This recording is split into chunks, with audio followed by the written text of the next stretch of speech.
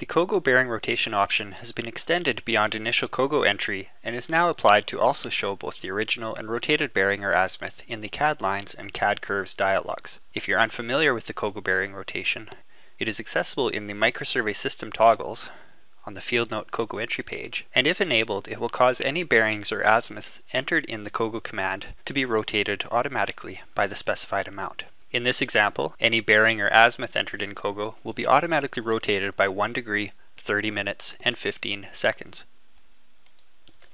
So, if I COGO a point from point number 31 at a bearing of north 45 degrees exactly, the distance of 50 feet, as you can see, my entered bearing was automatically rotated to a computed bearing of north 46 degrees, 30 minutes, and 15 seconds. What's new in 2015 is that the CAD lines dialog now shows both the original and the rotated bearings.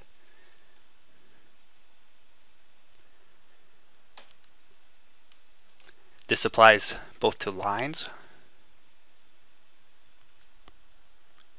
and also to curves, which now shows both variations of the chord bearing.